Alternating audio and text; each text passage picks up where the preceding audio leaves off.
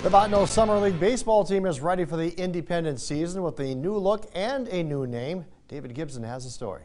It's like not Legion. It's still something to like play baseball because spring season got canceled too.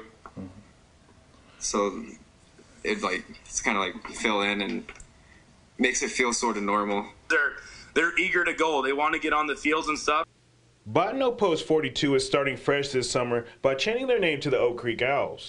We're letting those guys kind of have a little bit more of a say in that, so they kind of get ramped up for it a little bit more. You know, it's kind of cool when you can make it your own. Some of the players are preparing for this summer season. Having like just kind of independent practices and just working, just like walking and, you know, trying to stay as active as you can while social distancing. Bottineau's goals this summer are to make it back to the state tournament after a 9-year drought. Bottineau hasn't been in a state tournament since 2011.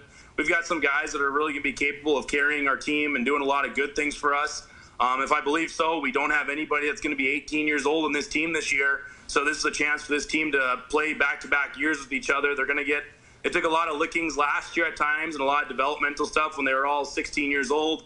Now they're ready for their second year, and we just hope to keep progressing along and get ourselves in a shot where we can make a state tournament. Just keep going. Just play every game like it could be your last, because something may happen where they could just cancel it. Reporting in Bottineau, David Gibson, KX Sports.